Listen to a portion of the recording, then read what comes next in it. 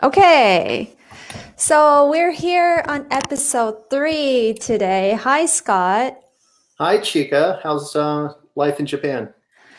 Not too bad. You see me wearing a jacket. It's getting a little bit chilly here. It's cloudy, a little bit of rain. But yeah, the weather's much nicer these days. And a lot of people are actually going out and sightseeing.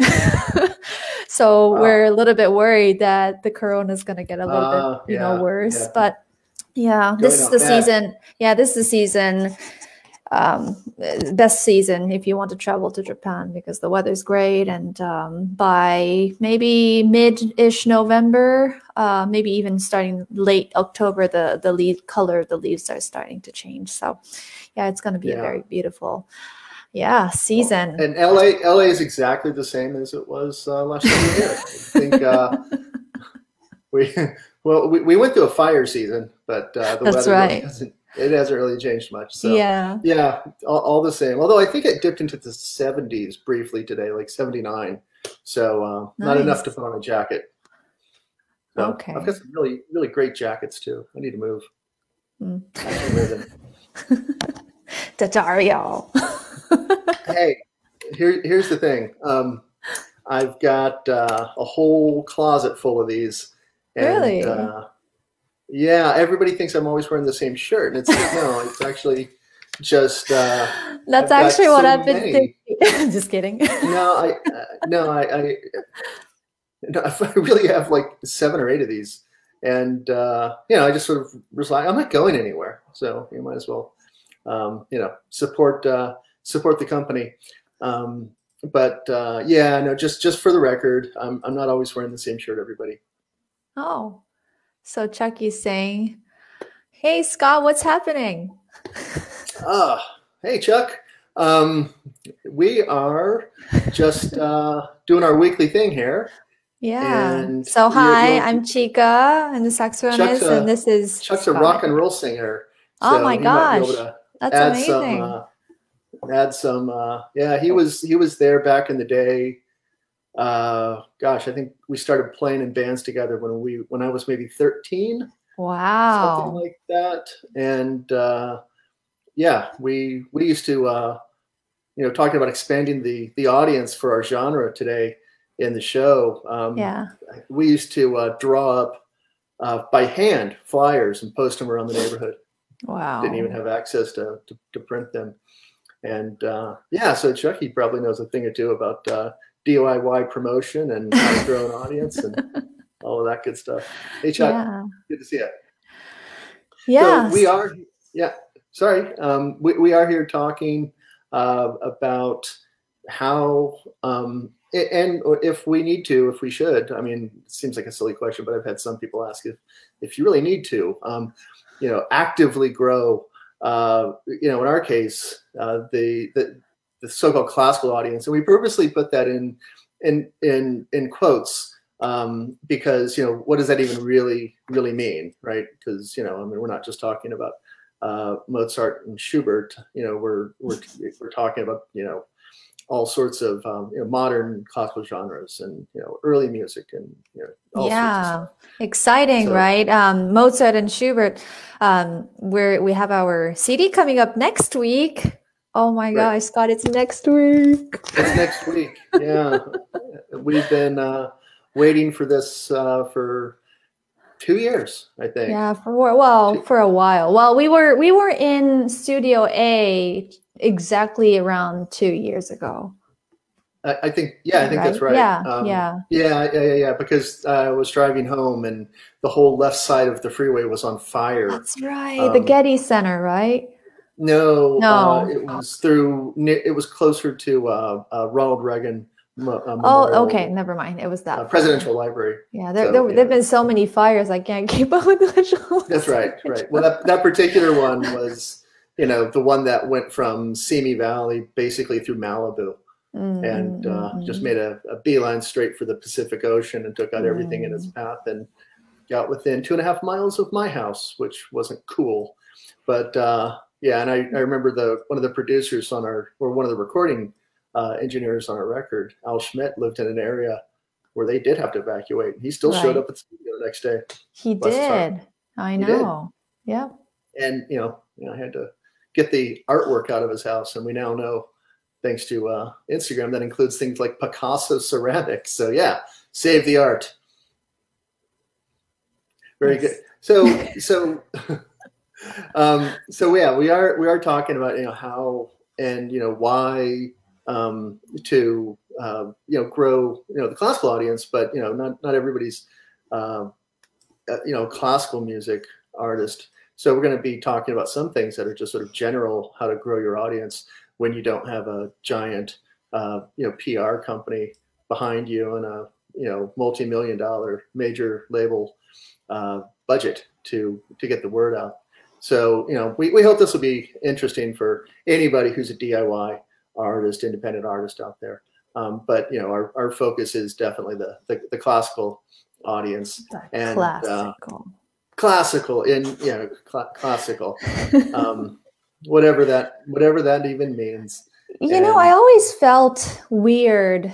Well, I always call myself, I play the classical saxophone, right? To distinguish myself from other genres, because people assume that as a saxophone player, I play jazz, That's right.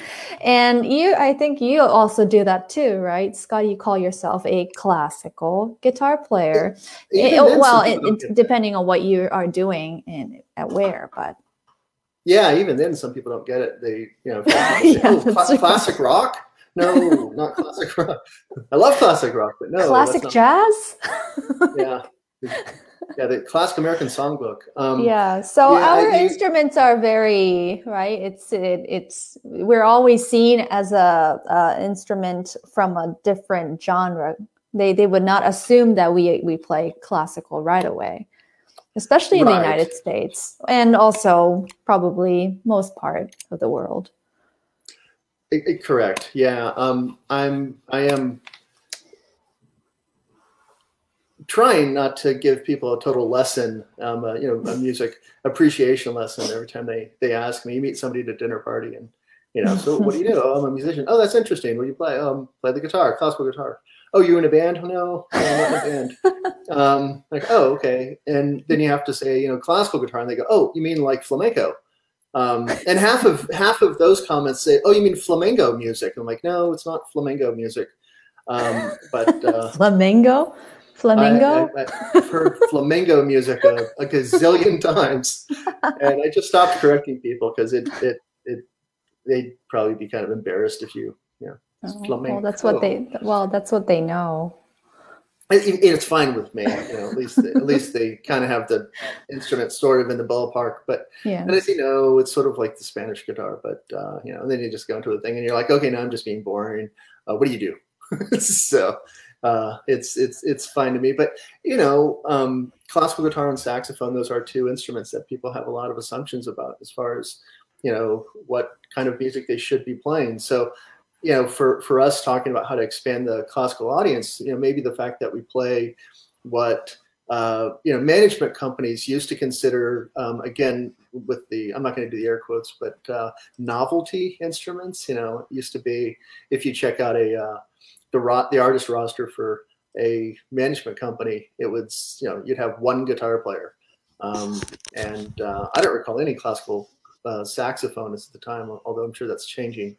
But, back, 15, 20 years ago, you'd have that one guitar player, maybe two, something like that. And then you had, 15 pianists and 15 violinists and 15 string quartets and so on and so forth. So, yeah, that guitar player was sort of a novelty, and it was always a really big name guitar player. So very, very difficult to get artist representation as a solo guitar player. And classical clarinet, saxophone, same sort of deal. So the fact that we've been sort of forced to be DIY just by our instrument choice, and then by teaming up, we sort of double the the wait what factor. So we're not completely on our own. We've got a pretty good team with Samick Music and nice distribution for the record, things like that. But right, you and know, a lot of us, and the fact that they specialize in classical clarinet music and saxophone, that was very special and fortunate for us too. That's one of those things that, you know, it's, I don't know, maybe it's intuitive, maybe it's counterintuitive. It just kind of depends on what angle I look at it. But you think about it, it's easier to make headway in a really niche, you know, genre, right? So I don't want to offend anybody, but it's kind of like your chances are better at making a living if you're a violist rather than a violinist, because there's just fewer, you know, things going on there, you know, and by appealing to that, you know, woodwind, single reed, those enthusiasts, they love it. There are societies all over the world. They buy all the stuff. Kind of like guitars the same way. You got guitar societies, guitar enthusiasts, guitar series, people who just, you know, live, sleep, drink, breathe guitar all the time. It's very easy to reach those people. So that's the low hanging fruit. So to have a genre that you know, that does have that hardcore audience, that's not who you're trying to reach. You know, we're trying to reach out beyond that. So you know, that's what we're talking about today. But I thought, you know, one of the kind of logical places to start is, you know, what does the current, and I guess I described some of it just now, but what does the current classical audience look like? And not just for guitar and saxophone, because that's, again, that's a, you know, a niche within a niche, but what does that current audience look like? And also acknowledging the fact that it's not the same everywhere, right? So, you know, the audience here in Los Angeles looks a whole lot different than the audience in London or in, you know, Madrid, or you know, even in New York. It looks very, very different. So, you know, what is that? You know, who is that audience now? And then, you know, how do you grow from beyond that? So my observation for who that audience is, by being in so many audiences myself, is you have an older crowd who appreciates classical music, and then you have a lot of students and other musicians, especially if you're playing a festival, especially if you're playing at a conservatory or a university, or, you know, a very specific series, you know, a chamber music series or a guitar series or something like that. And, you know, how many 25-year-olds do you see who don't play the instrument, who aren't there with a relative, you know, showing up? Because, you know, when I was in London on a tour with the guitar trio a couple of years ago, and we had a night off, and one of our partners said, "Hey, let's go to the proms over at Albert Hall." And it was a Tuesday night, and they were doing, what was it, the Bach Vespers Madrigals or something like that. And there was a line that went around the block. It looked like a rock concert, and the place was completely packed. It was 10 o'clock at night on a Tuesday, and everybody said to listen to Bach. And I sort of thought, like, wow, you know, in Los Angeles, you would have 30 people in this audience right now. So it's not the same everywhere. So. Yeah, well, I would say the tradition is so different, right, compared to the UK or in Europe, or like also in other places of the world, compared to especially United States, Los Angeles, because they've had like a long history, especially in Europe and UK, they had a long history of going to classical music, and it's a thing. It's such a classy thing, and it's such a good outing to go to a concert.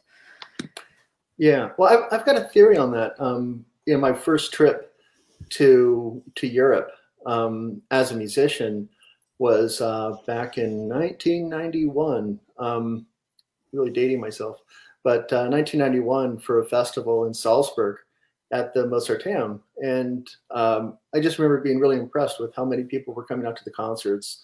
and how it was not the people that I saw at Dorothy Chandler or, the Ambassador Auditorium back in those days. I saw a lot of young people, saw a lot of people, I was 21 at the time, 20. So a lot of people my age, a lot of people on dates, things like that. And I thought, this is really, really cool. And I was asking, I don't remember who I was talking to about this, but it was like, wow, it's really different in America. And again, I don't remember who said it, but the person said, well, we're used to our history around here, because when you look around, you see like there's a cathedral and it's from the 14th century. And there's this building over here, that tower goes back to the Middle Ages. And, this is from the Renaissance. And, this building's, 300 years old, 400 years old. You got cobblestone streets and places. So you're sort of around history all the time. So maybe you're a little bit more interested in what things looked like back then. We literally have Mozart statues everywhere in Salisbury. You've got an entire place called the Mozarteum. So people are just more aware of that history. Where in California, a historic building is one built in what, the 1920s? I mean, that's not exactly walking around in with the ghosts of the past. So I don't know if that's true or not. I think in some places also it's easy to go to the concert. You can walk, public transit, things like that. And Chika, you've been here long enough. In LA, to get someone to come to a concert, boy, they have to really want to see you, because that's an hour, 2 hours in traffic. Right.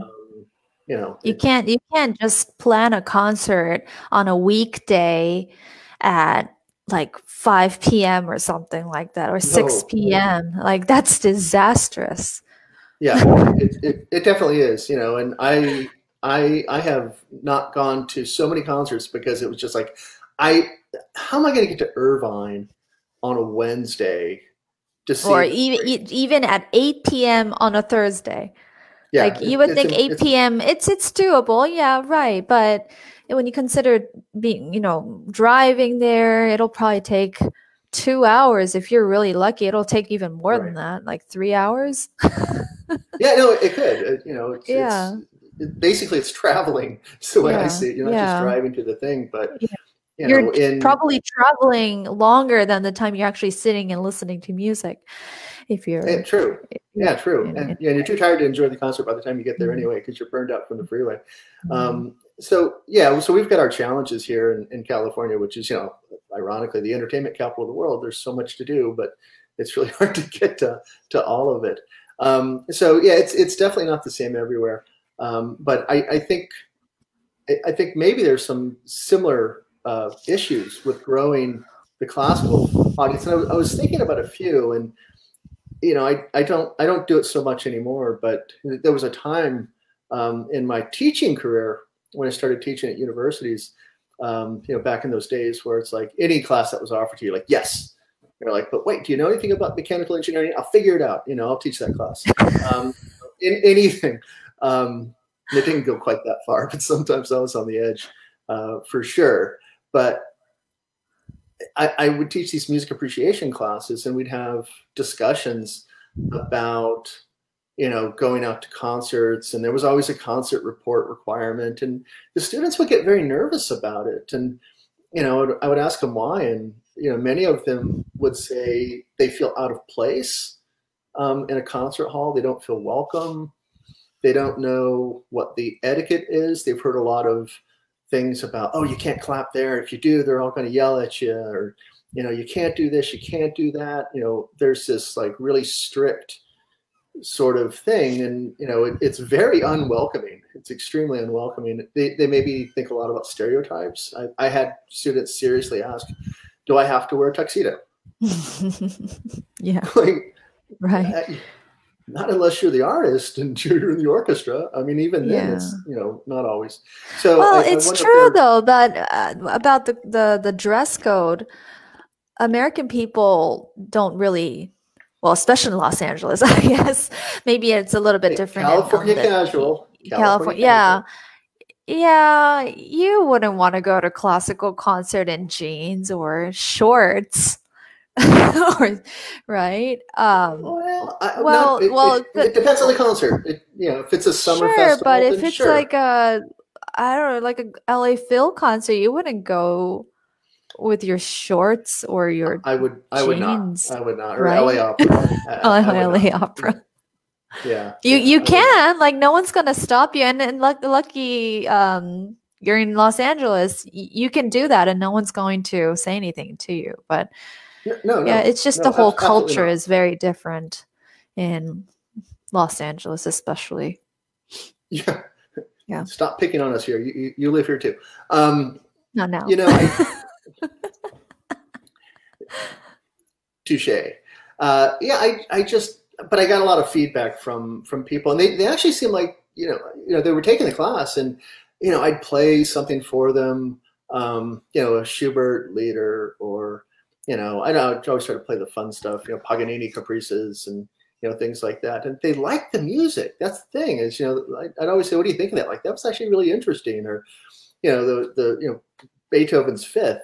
My whole thing was always, how many of you have ever listened to anything past the opening notes? And it's like nobody.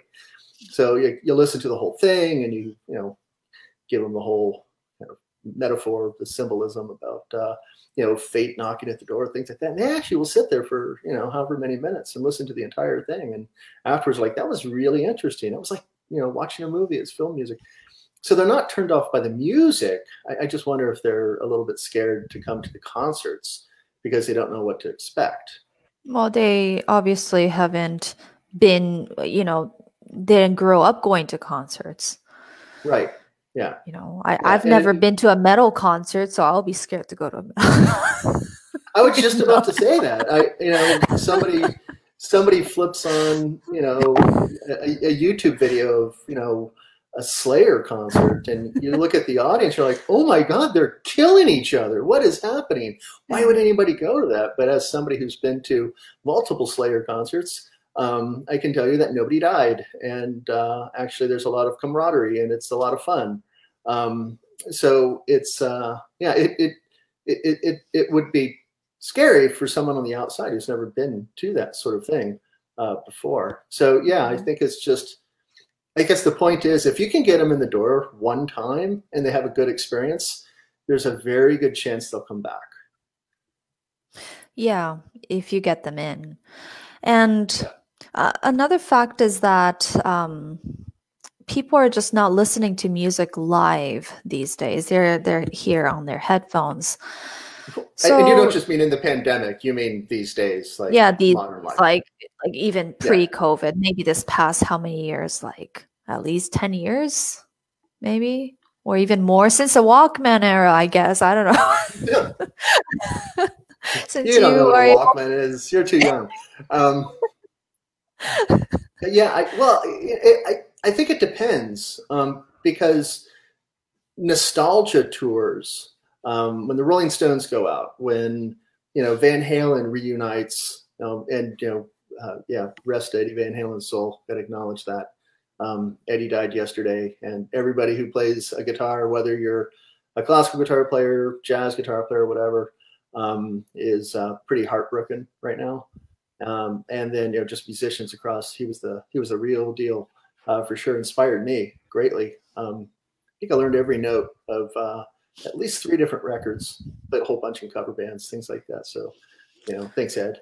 But whenever a big band reunites, boy, they sell out the biggest arenas like never before. There's record ticket prices, and so that stuff has been way up the last few years. But getting people to come out to new music that's not a festival seems to be more challenging. Yeah, they rather pay thousands of dollars going to like Lakers game or something.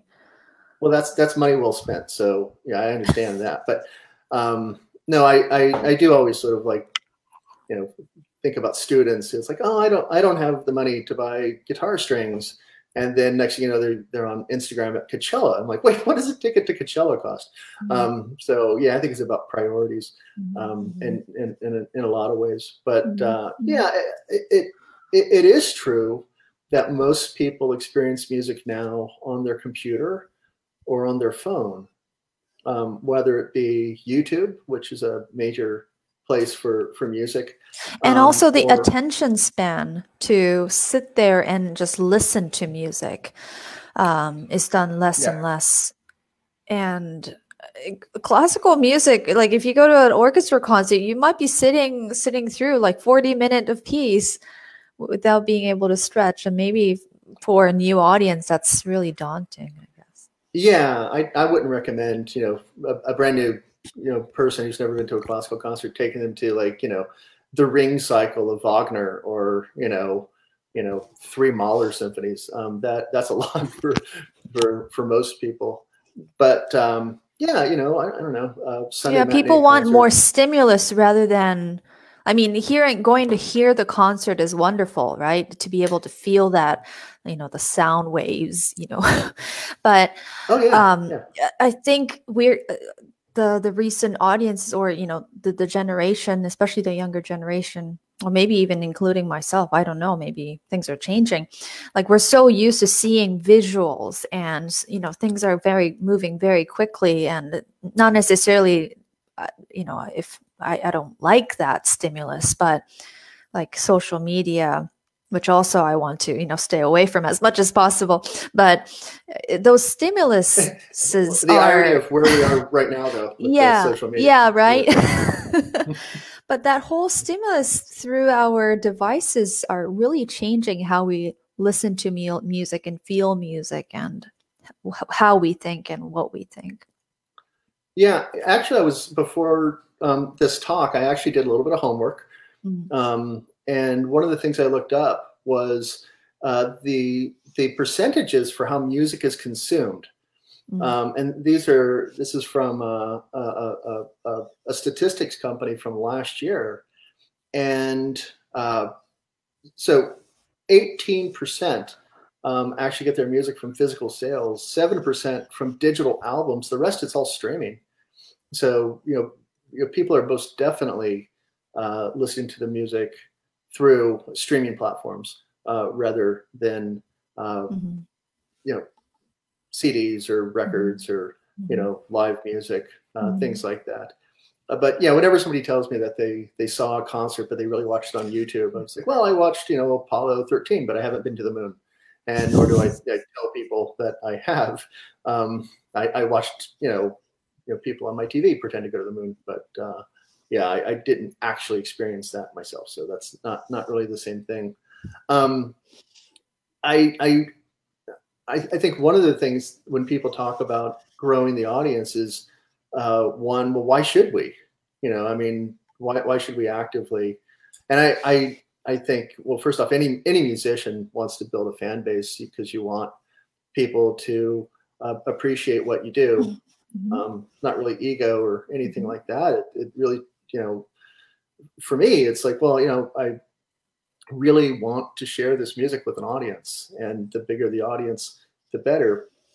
But I think there's some other reasons why we really need to grow, especially the classical audience. And talking to somebody who was in symphony orchestra management, um, they were talking about their subscription, their subscribers, season ticket holders, and they were going down because they were quite literally dying off.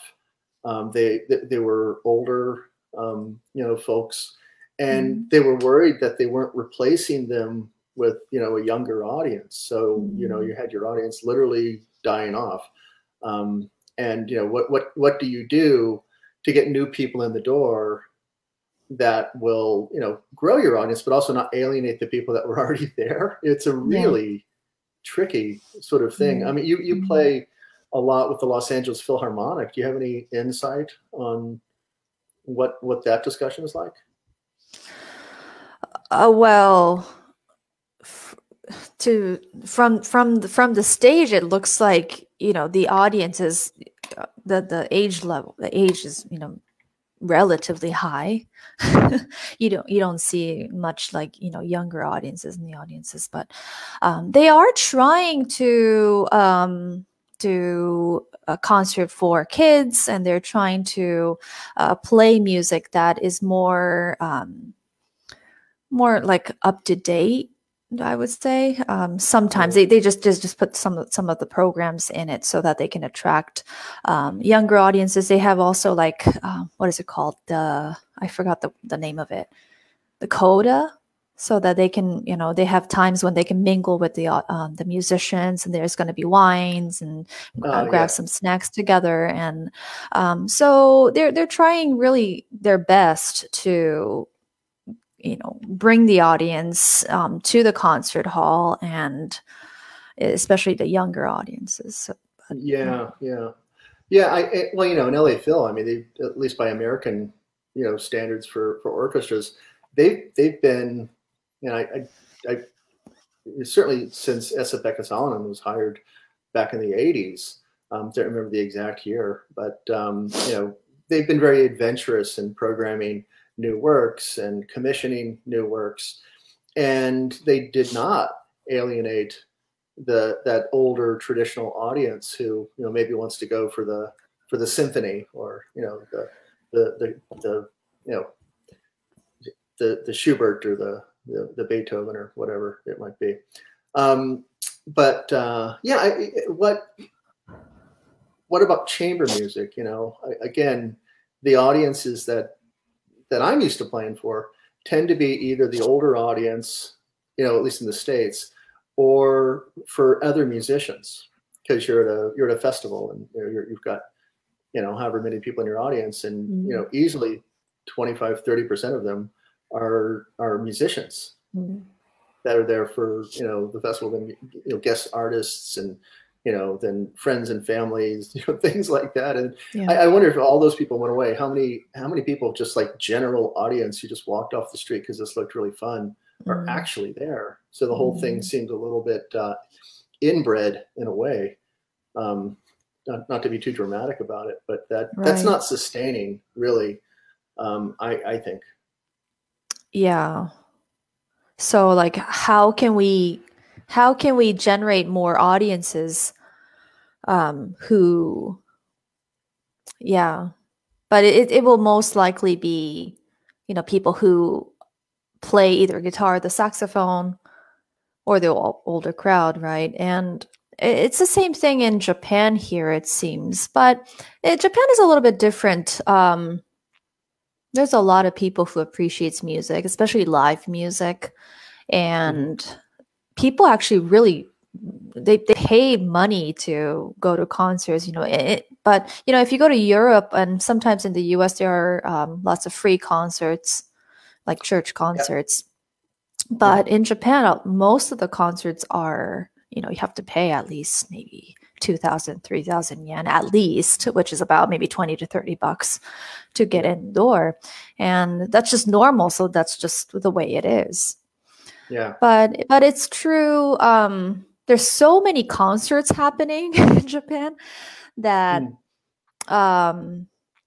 if you don't have like a specific fan or something like that, or somebody who would always come to your concert, whenever you have a concert, it'll be difficult to grab like newer audiences, it seems. Like I would also already have to have fans, people who maybe like my friend of a family member or something like that to get started. Right. Yeah. Well, yeah, it's funny. You kind of, you know, read my mind, because I was just about to say, you know, in a big market, you know, in a Tokyo, in a New York, in a Los Angeles, in a London, in a Paris, your institutional concerts are doing fine. It's actually really hard to get a ticket to LA Opera. If you've ever been to a summer concert at the Hollywood Bowl, you'll know that thousands and thousands and thousands and thousands of people show up to those things. Well, the way they promote is so different. You know, they already have like. They have no problem. Yo-Yo Ma with the LA Phil, Disney Hall, that's sold out every time. You know, no trouble there. And it is hard, if not impossible, to compete with that sort of thing, except for your most hardcore base. But one of the things that, you know, I really think is important is to go out of those big markets. And I'm thinking about one of the first tours I ever kind of did on my own as a solo guitar player. It was back when I had my first record, Invocation, come out. And I started in California, and I played mostly Borders bookstores when that was a thing. And we had the CDs sent ahead, and they had the whole thing with get a signed copy, and then I'd play. And there were consistently 30, 40, 50, 60 people at every single one of these. And the best turnouts were always in like Champaign, Urbana, Illinois, or Columbia, Missouri, or it wasn't Chicago. It was halfway between Chicago and Indianapolis or something like that, or Dayton, Ohio. Just these places that you wouldn't think of necessarily as arts meccas actually have a really hungry audience there, and they would love to come see a play. It's actually pretty easy to attract audiences in those places. So that's one thing I think a lot of DIY musicians should do, is don't just book the big cities. Those are hard, and like Chika said, unless you have a fan base in that city already, having somebody come to your concerts is going to be difficult. But if you go to a smaller market where there's not as much I don't want to say competition, it's the wrong word. I can't think of a better word right now, though, so sorry. It's so much easier to get an audience, and they're so appreciative. And that's also where you're going to sell most of your, if you're still having physical CDs, that's where you're going to sell them. You're not going to sell them any other way. That's your shot. So yeah, those smaller market tours, I think they're a lot of fun. Also, and just to be really practical about it, not that I want to go off on some like touring management seminar thing here, but for instance, back in London, or if you're in San Francisco playing, and you don't have a festival putting you up, or if you don't have maybe a friend putting you up, and you're paying for a hotel and all that stuff, man, your bottom line gets cut into real fast. I think that tour we did, we played the Bath Festival, a few other things. Just a couple days in London in a hotel, and like half your money's gone. It's like, well, wait a minute. So it's cheaper to tour sort of off the beaten path, is my point. So it can be more financially successful, and Sure. you'll have a greater audience come out. But what are some of the ways? I mean, I guess we've been sort of saying that if we could just get the word out, then the audiences will come. But I think a lot of the burden falls on artists and how they present themselves. And if you are an artist and you have a 25-year-old headshot in a awkward tuxedo in black and white, and sort of a weird smile and bad lighting, you really can't expect Generation Z to come flocking to you, just based on your musical genius, which may very well be there, but they can't tell. So image matters. Image matters. I was going to quote Andre Agassi from a rather old, I think it was a camera commercial, but it was image is everything. And, we do live in a very, very visual society. Very visual. And I guess this has been going on for a long time, but I'd like to think that it probably started with MTV, because you had all those bands that did really, really well when it was mostly radio and you couldn't see them. And then suddenly they're on MTV and it's like, oh, look at these guys. And they didn't do so well. And then all the pretty boys and girls start doing really well because the music becomes more of a visual medium. And I think we're that on steroids now with YouTube. So, yeah. Is that lame to, have the slick photos and dress real cool and, be in a cool location and, kind of pop star type stuff, in order to bring in that new audience. And I think not. I think, you shouldn't be if that's not you, then you shouldn't do it. It needs to be something you're comfortable Well, with. you have to be genuinely you. Oh, sure. That's what we talk about all the time, right, Scott? How genuine we have to be when we're in front of the audience. And if you're faking, the audience will know. If you're not liking the music you're playing, they're gonna know. Right.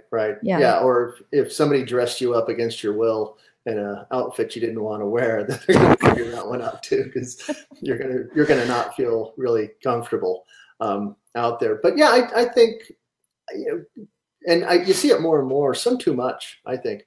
But there are a lot of young artists out there. If you look at their press photos and things like that, you really wouldn't know necessarily that they were classical artists. They might be, more commercial music. It could be jazz, something like that. But just trying to make it look, younger, a little bit more hip, things like that. Crossing over into different genres. Yo-Yo Ma, he's not exactly young and, up and coming or anything like that. He's been around as long as I can remember, but, he's great at, working with non-classical musicians and, jazz and rock and pop stars and all sorts of stuff. Just to kind of, the whole Silk Road project that he did is real cool. The tango record that he did with the Assad brothers out of Brazil, that's real cool. That stuff helps too. Yeah. So as the audience is, they have so many pools of music to listen to. As a classical musicians, we have to play music we like to play, genuinely love to play, but at the same time, be creative and be flexible too, to get a different side of that classicalness that we have, I think. Because sure, we can keep playing the Schubert and Mozart the way it's been written for piano, but the reason why you and I arranged it for the saxophone and the guitar is so that people could possibly have a different angle for our instrument and the music, sure. Possibly. Yeah. Well, again, as a guitar player, I will say that the audiences for classical guitar concerts look very different than the audiences for, say, string quartet concerts. There are some similarities, but you do tend to see a lot of younger people, and there are a lot of people who like the classical guitar that don't necessarily like any other classical music whatsoever. There's just something about acoustic guitar that's very familiar, where maybe a string quartet or a brass quintet or something like that, they just can't relate to that in the slightest. But like I said, I did my homework before this, so I've got another statistic here. And I looked up the most recent study on this I could find was from 2018, which seems like about 4 centuries ago, but 2018 really wasn't that long ago, believe it or not, a year and a half ago. And they asked people what types of musical genres they liked. And this wasn't one of the pick one kind of thing, but they kind of went down the list, and people would say, oh yeah, I listen to that, or that's in my playlist, or that's in whatever. And not surprisingly, country, hip hop, rock, things like that, those were all right at the top. Out of 1,000 respondents, something like overwhelmingly 60-70% of people said yes to those particular genres. But this is kind of interesting, and this surprised me a little bit. Out of those 1,000 respondents, 17.4% said classical and opera. And at first I thought, well, that's not very much. But then it said underneath that, it's 16-something% said heavy metal. Like, wait a minute. So you're trying to tell me classical music is more popular than heavy metal? First off, I'm not sure that's true, but that is what the study did show. I don't know who they were asking, how they got their respondents, but that did tell me, it wasn't single digits. It wasn't 1%. It wasn't 2%. It was nearly 18%. Which is almost, if you're being super optimistic and you're rounding things up, 1 in 5 people are listening to some classical music and they're open to it. And so that's 1 in 5 people who could be a potential fan, who could be a person in a seat, who could be, somebody listening to your music online or buying your latest CD. Again, you're not getting close to, hip hop and, things like that, but, that's okay. That's okay. Mm. But I think it's better than I thought. Mm. I think the line where what's classical and what's not classical is sort of being a little blurry sometimes. I don't know if like game music, for example, would those be considered classical music? Is, as a genre, like there's so many genres now. Like I'm looking at Grammys and there's so many genres I can't really identify, right? And even the term 57 subgenres of just bluegrass. Yeah, so even just like classical, like there's some music that I can't even define whether that particular piece is classical or not. So like film music, could be under classical music, game music. I believe so. Talking to composers who write, sort of expansive symphonic music, they're much more interested in writing for video games and writing, for movies than they are in writing for the concert hall, because that's where those audiences have gone. And that's where the money is. That's where the money is. Absolutely. A good buddy of mine, Carlos Rafael Rivera, who I've known, actually met at a guitar competition in Connecticut when we were both like 17 or 18 or something like that. The Daddario competition, as a matter of fact. I only made the semifinals. I think he got to the finals or something like that. But it was Brower, and he's Cuban, so that's not fair. So yeah, Carlos, he composes 100% of the time now, and he's done music for Walk Among the Tombstones, Liam Neeson. He's does all the music for a Netflix series. I'm blocking on the name of it right now. Video game music, all sorts of stuff. He's really busy in that area. So I think that's definitely if you want your music to be heard. As a composer, or even as a songwriter, just getting, sync license deals for film, television, things like that.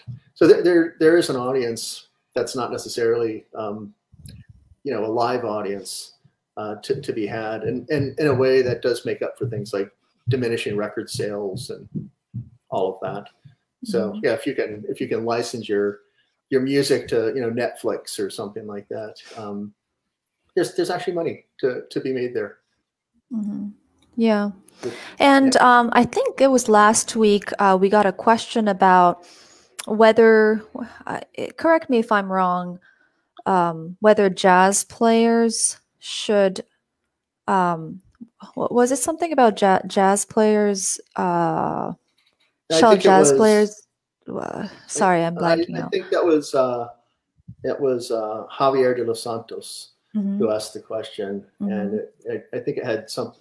I remember it's along the lines of, if you study classical music, thing you can play anything, or something like that, or vice versa, right? Yeah. I mean, it's a funny thing how we already draw a line between those two genres, and it is very different, considering the fact that one, which is a classical, like you read everything, all the notations are on there, how loud you play, how slow you play, the tempo, everything is on there, versus on jazz or even pop tunes, Mhm. You know, it's written very minimally, but there's so much happening between the two notes that are simply written in the jazz Yeah. or in the pop. And yeah, and I think jazz, jazz musicians now are realizing, um, many are realizing they have a lot more in common with classical music than they thought. Jazz being taught at conservatories and universities, just like classical music, get degrees in jazz studies, things like that. Jazz festivals. It's not just like cool clubs in Chicago and St. Louis and New York and places like that. But and then there's also they have to deal with the traditional, just like we do. Very very uh, good jazz musician that you and I both work with. I'm not going to name because I don't want to out him.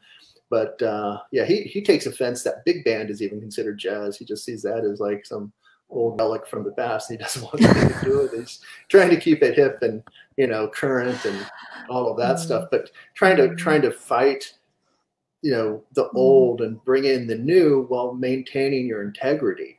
And he sees that as a way to grow the jazz audience. So he'll do something like combining a bebop, musician's work with trap music, and he'll kind of mash that whole thing up, or he'll just come up with like new spins on things, kind of like you were talking about with arrangements of Schubert for guitar and saxophone, as a way to do we really need another string quartet version of something that's been recorded 8,000 times by every string quartet in the world? Unless you can do something new with it, what's the point?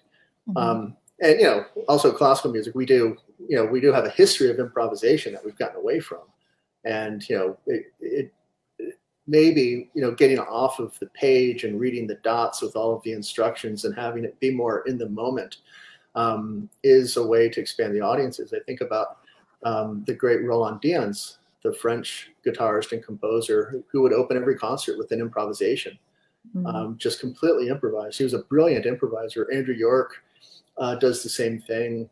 Yesterday, I was moderating a masterclass with Pepe Romero on Zoom, of course, and a student played Francisco Taraga's Lagrima, which of course means tear in Spanish. And yeah, he's my student. Yeah, that student is. So he said, do you know that Targa actually improvised that piece? He was in London and he was at intermission for a concert, and he was very, very homesick. And he came back to start the next section of the concert, and he improvised this piece like in front of the audience. I didn't know that. That's a beautiful sort of thing. But just things like that, rather than a bunch of musicians on stage staring at a score, trying not to mess up, but to make it more vibrant, more in the now. I think is another thing classical artists should be doing. I know that's easier for soloists and small ensembles than it is for larger ensembles, but that's the sort of stuff as an audience member I really like, and it's really exciting, and you kind of feel like you're here for something special that you couldn't get necessarily on a record or on YouTube, because they're creating this right here now for you, and they're never going to do it this way ever again. And I think that's one of the greatest arguments for live music ever, which is this is only going to happen here once.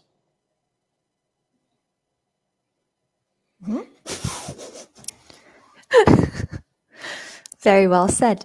Did I win? Did I win? Did I win? What did I win? Yay! Yeah. No, it's very true. And sorry, I need to come back. I blanked out for a second. Chika's been up all night playing scales and arpeggios. Once she gets practicing, it's impossible to get her to stop. Oh boy. Yeah. Well, where was I going to go with? Yeah, so improvisation. Yeah, so we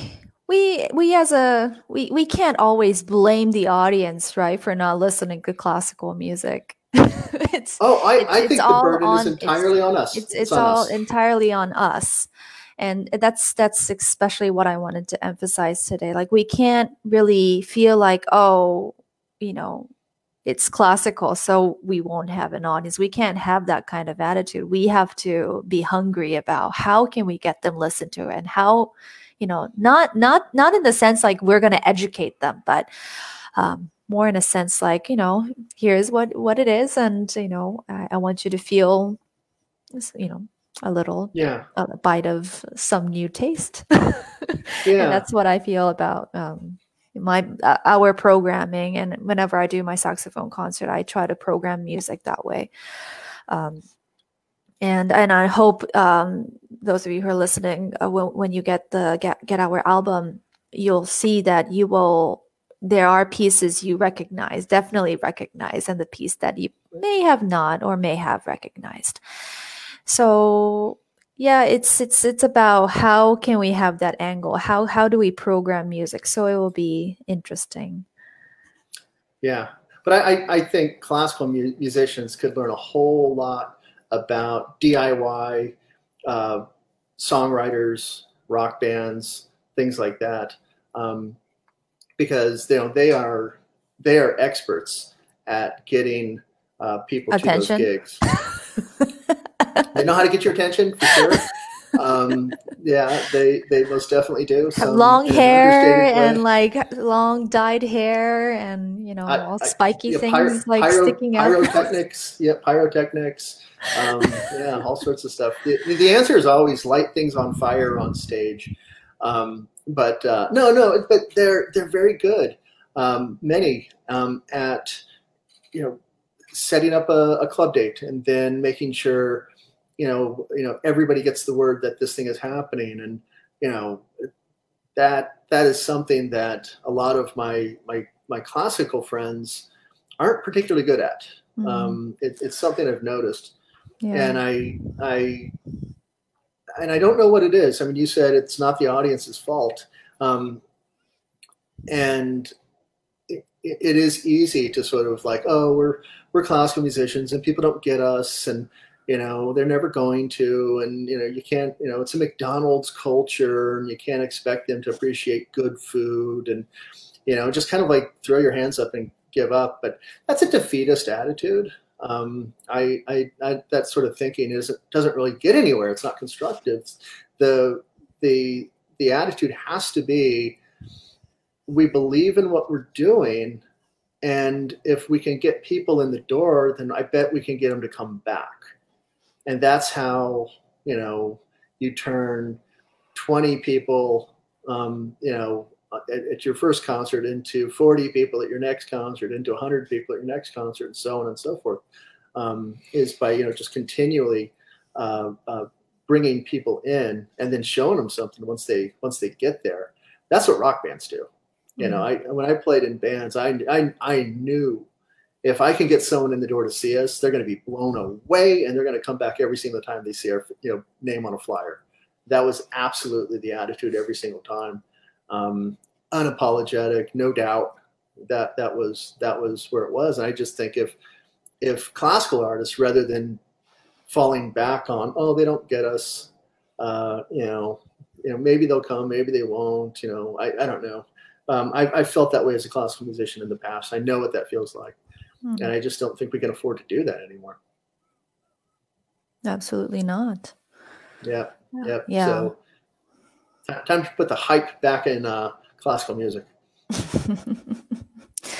Yeah, we're all we've always been in practice room practicing pages after page and notes, reading all the notes on the page, and we've been busy doing that, and no one taught us how to market ourselves and how to get out there and put a concert out. We've only kind of been in this, well, especially for those who were in an institution and studied in an institution where you study classical music. It seemed like it was very how do you I had say? zero classes on marketing, promotion, artist management, tour, nothing. You learned everything from watching your teacher and what they did.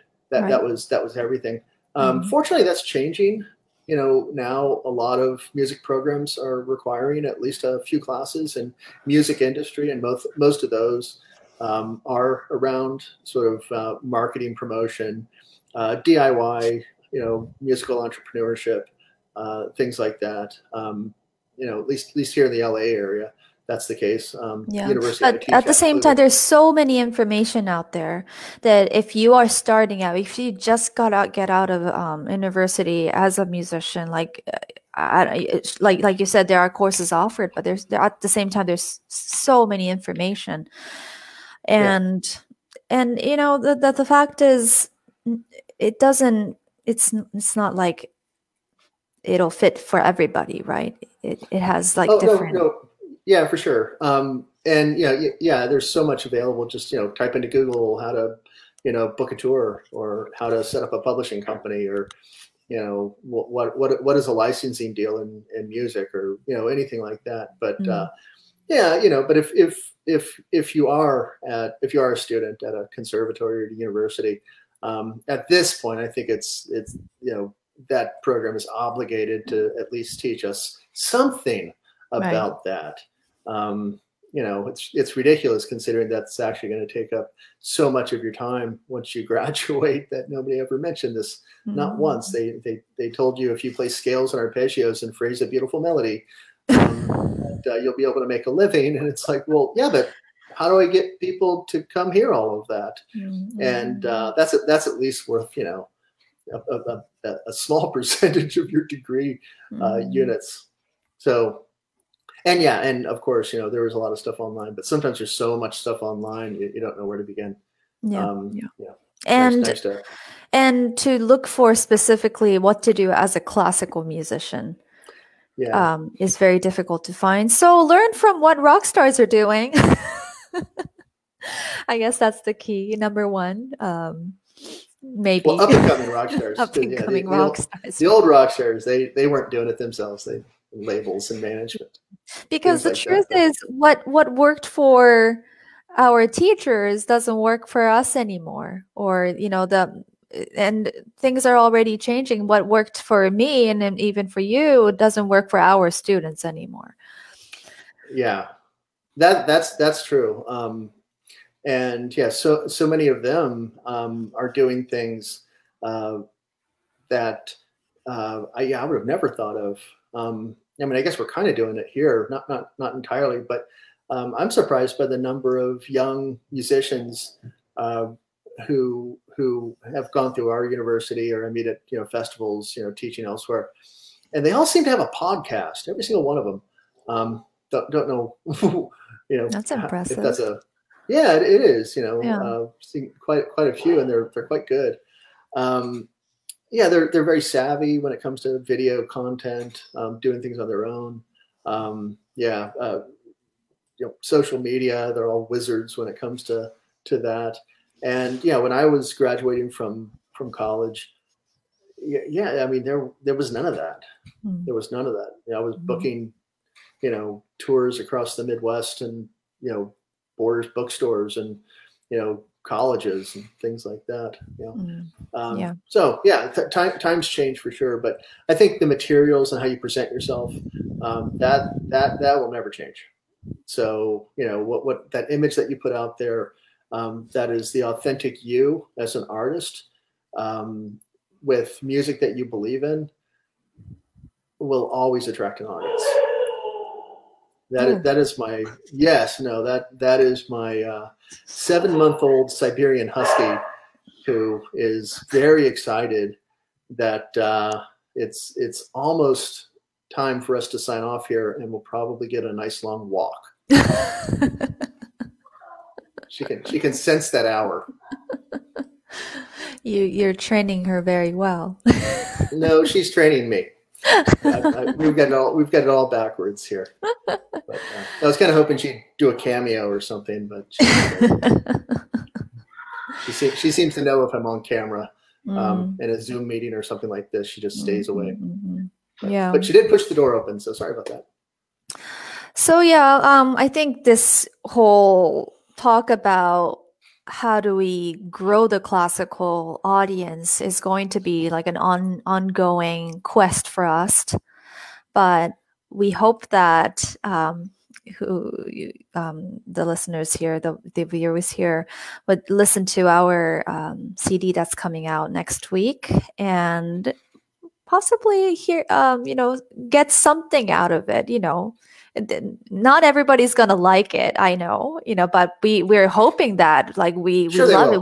We all love we love that CD, and maybe that's not the kind of saxophone sound that you were hoping to hear or the guitar sound that you were hoping to hear, but we love our sound so much, and we love the blend of the two instruments. So yeah, hopefully you all get to listen to it. And absolutely. Yeah, well, thank you everybody for coming, and we've been noticing that our weekly talks here get a lot of attention after the broadcast. We get a lot of people commenting and viewing, not live, but if you're watching this, it's not really a rebroadcast, but if you're not watching this live, we'd like to encourage everybody to come to us at our 7:00 Pacific time Wednesday night, and take part in the chat. We mentioned last week we're working on moving to a new format. We're not quite sure what that is, but one that would have a more dynamic chat function, things like that. Yeah, so we want to move this chat over to YouTube, and we will probably start doing that next week, I want to say, because next Friday is our big release date. So we're hoping that we can get started with our start the week next week with the YouTube. So we can all talk on that platform. Great. Okay, well, thank you everybody, and we will be here next week as well. I'm not allowed to leave the house, so I'll definitely be here. So we hope that you'll join us. And again, we hope that you'll join us live and not just watch the video afterwards as the recording. But the more of you here during, the more fun it is for us. It helps steer the conversation, and it's less one-sided. So we hope to see you. And if you don't want to know more about our album that's coming out next week on October 16th, if you can go to www.chikaandscott.com, we have a lot of information over there. And Naxos Direct is already pre-ordering our CDs. So please do check those sites out. Okay. Thank you, everybody. We will be here again next week. Okay. Bye now. There it is. Bye.